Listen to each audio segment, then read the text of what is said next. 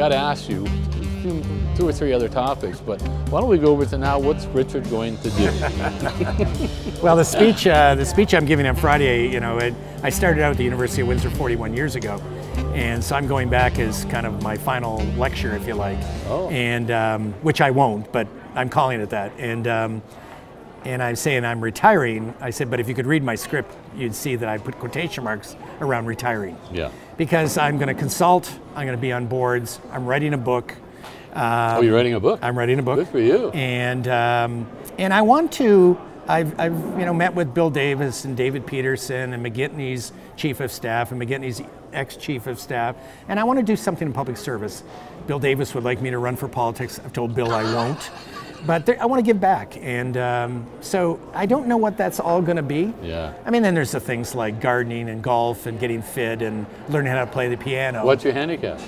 Well, as a kid, it was 7. Oh. But now it's more like 17. So, and it'll never be 7 again. I'm not going to play once a day.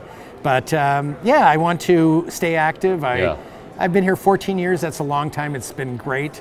But it's time for a new CEO, and it's time for me to do some stuff to refresh myself.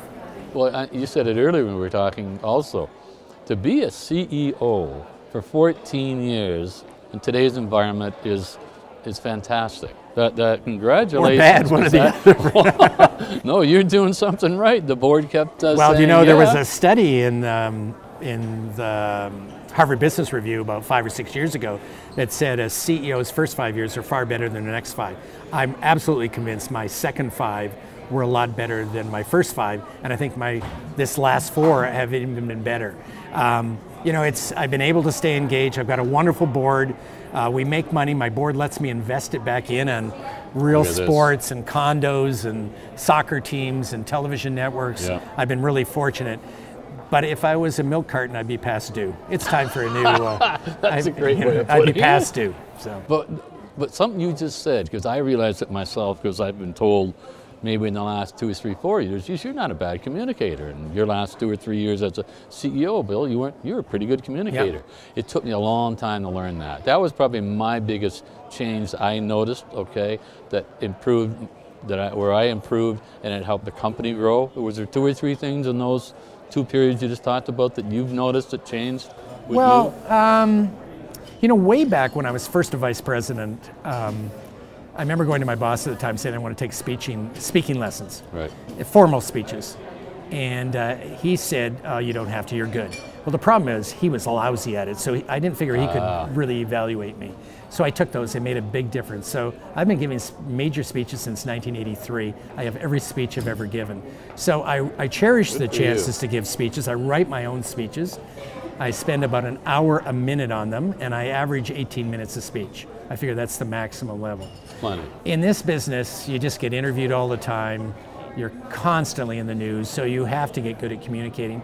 And it is one of the, I think as a leader, there's 3 major things. You've got to be a great communicator, you've got to be great at recognizing people, and you've got to be a great coach or developer of people. Right. And so great communication skills, whether it's making a pitch to your board or corporate sponsor or standing up in front of your employees, you have to be good at it. And I think over the years, through a lot of experience and hard work, I'm pretty good.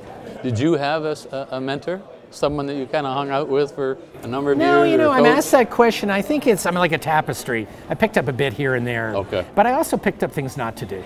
I mean, you know, you can observe. You can observe and say, boy, I'm not going to do that. Yeah.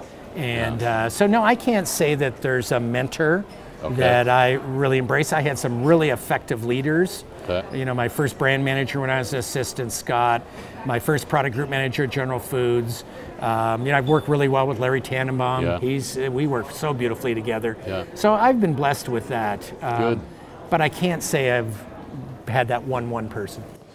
And this is off the cuff. You must have a collection of stuff from the sports teams and that. You've probably got a huge library of things over the years. I don't think I'm going to have any trouble writing a book, let's put it that way. And the anecdotes will be quite good. How long have you been writing, putting it together? Well, I haven't. I've been thinking about it conceptually for a couple of years. And, you know, who was it? The woman who owned Martha, whoever owned the Washington Post. If you've read her autobiography, or Martha, I can't even remember her name. Okay.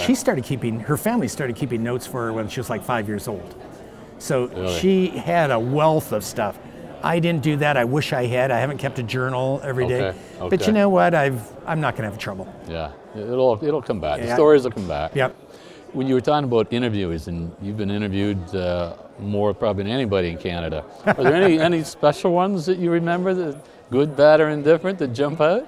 I can remember the tough ones Yeah. when I was firing a coach or a general manager, and I'm the ultimate. I'm a CEO. They can't go any higher than that. And, That's right. And sports writers and sometimes sports fans don't think CEOs should have any decision making. They think it should all be general managers. Well, if you take that type of thinking, I shouldn't be able to talk to a lawyer because I'm not Yeah. a lawyer. I shouldn't Yeah. talk to my CFO because I don't have a CA.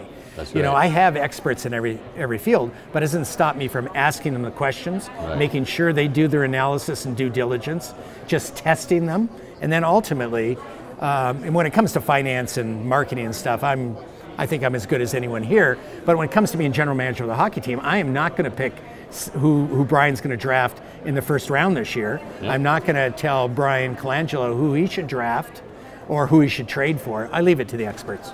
And a lot of people don't realize this also, this is my guess. You go to a lot of the events, Yeah, a lot. and you travel a lot, not just Well, here not to as the much town. travel, but No? we have events about 5-6 nights a week, Yeah, and that's tiring after a while. that's right. So this year is probably one of the first years I've cut back. I don't go to every game, but boy, I used to Okay. go to probably 90% of the Raptor games and 80% of the Leaf games, and now we got TFC and Yeah, a lot of stuff. You got full agenda. Yeah. You know what? I want to thank you a lot. Okay. This has been fantastic. Good luck on your retirement. thank you. Okay.